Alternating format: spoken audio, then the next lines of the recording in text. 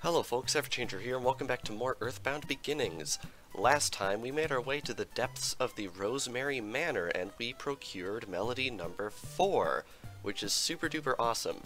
In between episodes, I did a bit of grinding. Some people might say this is overkill, myself included, but I figured, you know what, screw it, we're gonna do it.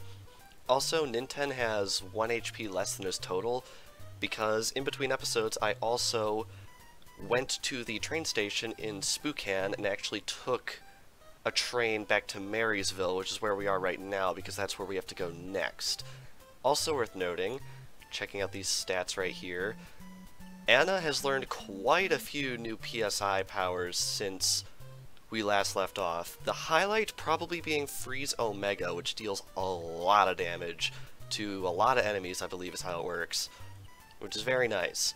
And also worth noting is Ninten has learned, where is it?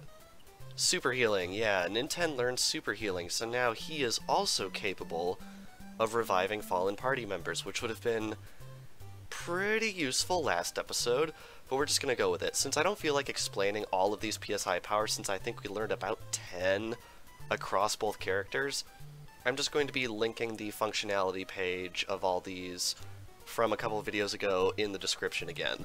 Figured that'd probably be pretty good. Also worth noting, I also sold 10 mouthwashes and made a lot of money. You want to have 10 empty spaces in your inventory for what we're going to be doing next, because this episode, we are going to be heading to a new area to hopefully procure yet another song. Though I don't think the thing that requires us to have 10 empty slots is actually required to get anything in the game. It's just definitely something you want to do for a bit more continuity in terms of the story, because there's a lot of story stuff in this game that you can just completely outright skip, and I don't want to do any of that because I want to give the full experience, as it were. Also worth noting, this video might be a little bit long, obviously, as it is right now. I can't tell how long it's going to be because I just started recording it. But this video might be a bit long because we have quite a bit of stuff to do before we get to the next save point, and I really want to get to the next save point before we end things off for people that are playing along. Anyway, as you can see, right here, east of the Union Station north of Merrysville, this bridge is out. We want to be on the other side of that, so what we want to do is we actually want to zigzag all the way up around this way. Luckily, it looks like most of the enemies we have to deal with here are still of the weaker variety that we should come to expect from this area of the game, which is very, very nice. Alright, so let's head, wrong way, let's head around a little bit. We have to take quite a big loop-de-loop way to get all the way to where we want to go. I think it's this way, if I'm not mistaken. Yes. Now, I want you to listen to this music really quick.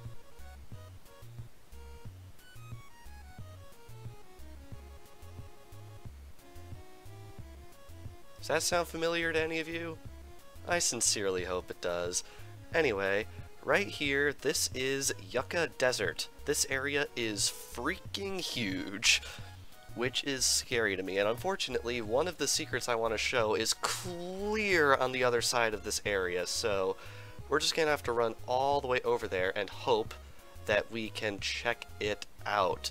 So we're gonna be running over here, and veterans of this game might know that I just ran past something really important, but I'd like to come across it in a more fitting way, as it were. Anyway, I think we're about halfway through the desert, and we just now get our first wild encounter, which is amazing. Rattlesnakes are pretty scary. They have this attack called Last Blow, I believe it is, and if they do that, they will instantly kill themselves, but also do quite a bit of damage to you, so you want to take these guys out. And did we succeed? Yes, we did. Very nice. As you might imagine, some of the enemies in this area you really, really don't want to mess with, so keep that in mind. Running is a valid tactic, as they say in Xenoblade Chronicles. Alright, what's this? A Gabalin. I don't know what kind of animal that is, but we are just going to fight it and hope we don't run into any issues, because I haven't exactly looked ahead as to how much damage these do. Okay, that's a little scary. Alright, what does that do? Apparently nothing. Alright, so we're gonna bash you, and we are still in a bit of a strait. You know what? Lloyd has this plasma beam thing, which has basically infinite uses, so we are just going to do that and see how well it works. Alright. And I like how we're getting yellow smash text. I like yellow. Yellow's a fun color. Alright, what does that do? Still nothing. I'm at a loss as to what that is supposed to do. Alright, how much is this going to do? 92 damage! Yeah, we are probably going to be using that plasma beam quite a bit, because as far as I know, it is infinite use. Alright. Right on over this way, in the corner, very, very corner of the desert, there is a single spot that we want to step on. I believe it is somewhere up here, if we can run into it. There it is! Certificate. David, we acknowledge the fact that you did step on the mine in the Yucca Desert. Keep this place to yourself, please. Signed, Shigesato Itoi. Yep, they did. I believe NPCs will mention the existence of this spot to you at some point, but I figured might as well knock it out now because A, it's nigh on impossible to find unless you know where to look anyway, and B, we might not even be speaking to the NPCs in question because I don't know exactly who they are. Anyway, now that we've done that, we want to head back across the desert. Ooh, can we check this? No. That's unfortunate. In regular EarthBound, there are quite a few things that you can check out and oh boy. I think running would be a good idea. There are a few things you can check out in the desert in EarthBound on the Super Nintendo, but unfortunately this game isn't quite as inventive, and wowee, I hope we don't run into that kind of fight again, because I'm not too terribly confident in my ability to take those things out without suffering some major damage, and seriously, again, the same fight. Alright, run, run, run. I really don't want to, uh-oh. Oh god, how much is this gonna do? 8, that's not awful. 9, can everyone just stop attacking Anna, please? Everyone's attacking Anna. What the heck? Everyone attacked Anna. I swear to god, if we get all the way through this, yes, okay. I was gonna say, if all that and we didn't even get away, that would have sucked. Okay, we want to head right on back over this way, and eventually we are going to be seeing an oasis, and Nancy drew near. Okay, that's funny. I love how a lot of the enemies have, like, actual names to them, and wow, she missed. Very nice. Like, you have Nancy here, and you probably remember Wally from way back in Podunk. It's just really funny to me how they do that. Alright, can we please, yes, take it out. Very good. Some would argue that I'm over-leveled right here, but honestly, when it comes to playing this game, my motto is better safe than sorry, and if you are not safe, then you will be very sorry. Anyway, this is probably a good opportunity to try out this super spray. We got this back in Duncan's factory, and it should kill all of the bug enemies on screen, unless Nintendo does it first.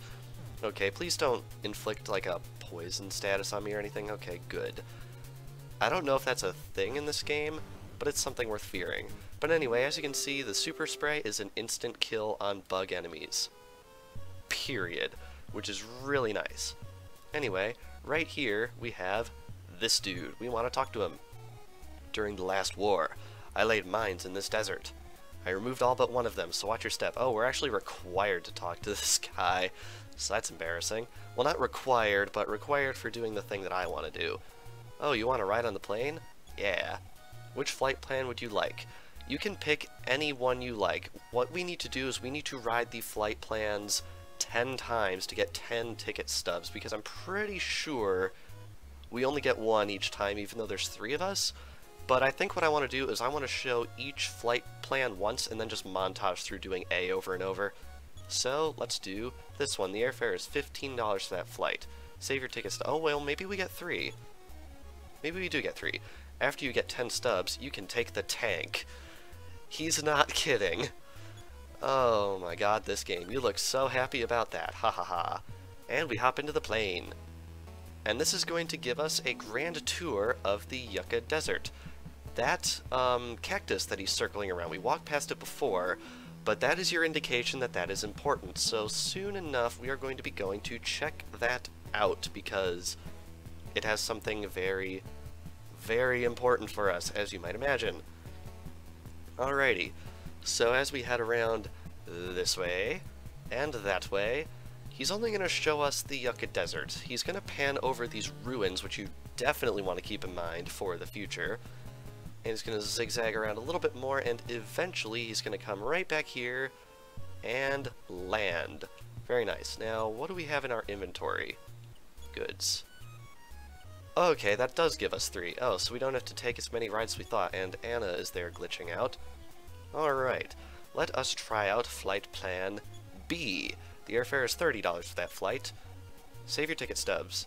But I mean, we have like $40,000 to our name, so we're probably okay with taking the more expensive flight plan, although if you really want a penny pinch, you can either just take A 4 times or just not do this at all, because I don't think this is required to beat the game. Anyway, this flight plan is going to give us a bit more broad of a view. It's going to zoom all the way out here, I think all the way to the Union Station? Or no, where are we going? Oh, this is Podunk. Yeah, that's our house right there. Yeah, so this is definitely a very, very good indicator of how the entire overworld of EarthBound Beginnings is completely connected. It's like one of the earliest, I don't know if I'd call it an open world game because it is still decently linear, but there's a lot of stuff in this game you can do out of order or not do, or do in different orders, or anything like that, so I figure I guess it is pretty open world, although there is a very commonly accepted route for going through it, which is what I am doing right here. Anyway, let's talk to you. Let's check out flight plan C, see where this goes. It's probably going to give us a preview as to things to come. Alright, so he's going to talk us a bit, and then we're going to hop in the plane a 3rd time, and where's this one going to take us? Looks like it's going pretty far north. Alright, so far it seems relatively standard fare. Alright, where are we going now? Pretty far, I think. I think we're out past where the desert ends, if I'm not mistaken. Alright, not sure where this is. This is pretty much a preview as to some future areas in the game, and a lot of them I'm not too terribly familiar with. I think we just cut past Spookan or something right there. Unless maybe that's Youngtown, which I don't think we've been to yet, but it's been mentioned to us. Alright, here's a train station, which I also don't think we've visited, which is definitely fascinating.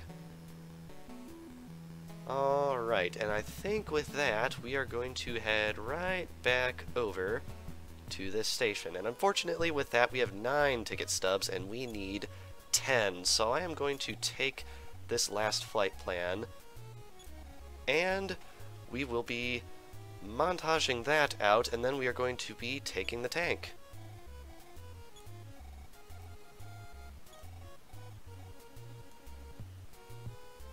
Wait. Do I seriously have to, like... really? Do I have to get rid of more stuff? Well, I can throw away 2 ticket stubs. Alright, so let's drop that one, and then head over here and drop that one, and now we should be able to take this.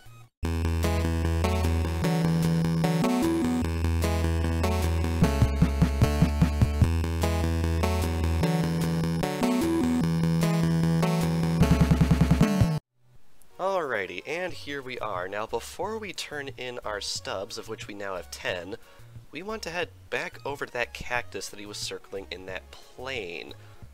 This one right here. I think we want to check it. Wait, a voice is speaking into Ninten's mind. We want to go into PSI and use telepathy. the cactus sang. And for whatever reason, it kept on singing. Nin10 remembered the tune. As random as that is, there is the 5th melody. Yeah, we're quick-shotting them now, and I'm pretty sure we're going to get another one next episode, which is kind of crazy. Anyway, now that we've done that, we want to come over here, head into our goods, and give him our many, many ticket stubs. Great! I see you saved 10 stubs. Take my tank. You sure look happy. Ha ha ha. And with that, no joke, we are now in this tank, and we are driving it through the desert, because what the hell, right? Yeah, in this game, you can actually drive a tank around, and it plays some awesome music. I don't know if this is supposed to be like the NES's take on heavy metal or something like that, but it's a thing. You will not encounter enemies while inside the tank, which is very nice. So this is probably a good chance to head over to those ruins, which are... where are they? I think they're somewhere around here. Where are these ruins? They're around here somewhere. Aha, here we go. We want to head inside.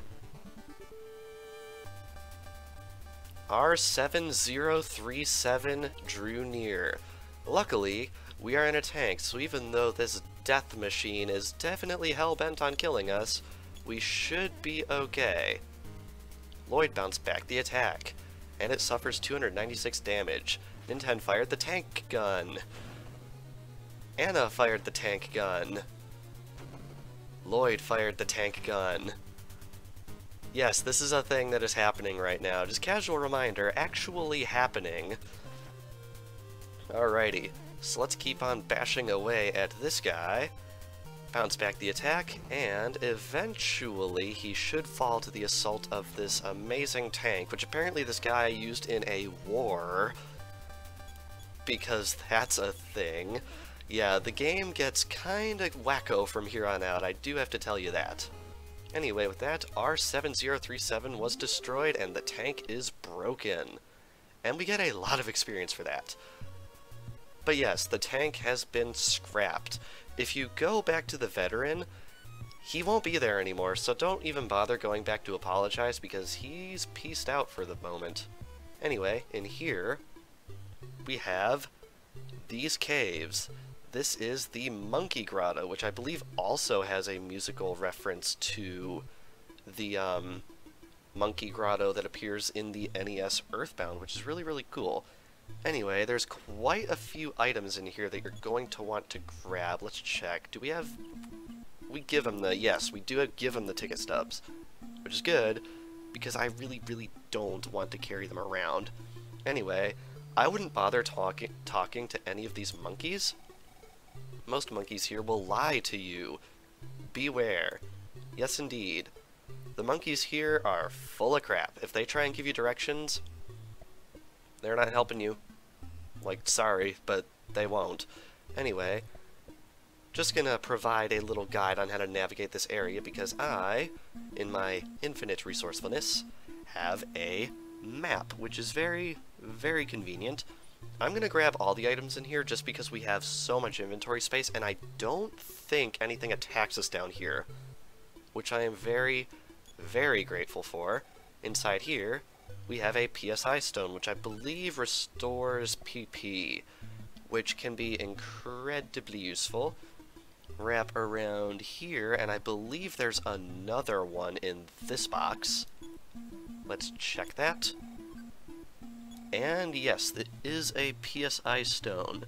Looking at the map, it looks like the next one is down this way. Zigzag right on through here. Man, oh man, am I glad that stuff doesn't attack us down here, because the worst thing about mazes, well, the worst type of maze is a maze with wild encounters in it. So luckily, we aren't going to be getting those. Alright, where's that box? Did I just run by it? Oh no, I didn't run by a box. This monkey over here actually gives us an item. Correct? Hey, there we go. You caught up with me. I'll admit that's something. Even the game admits it. Here, I'll give you something nice. what he gives us is a quick capsule, which we want to give to Anna, I think, because Anna could use to be a little bit faster considering she's probably our main healer.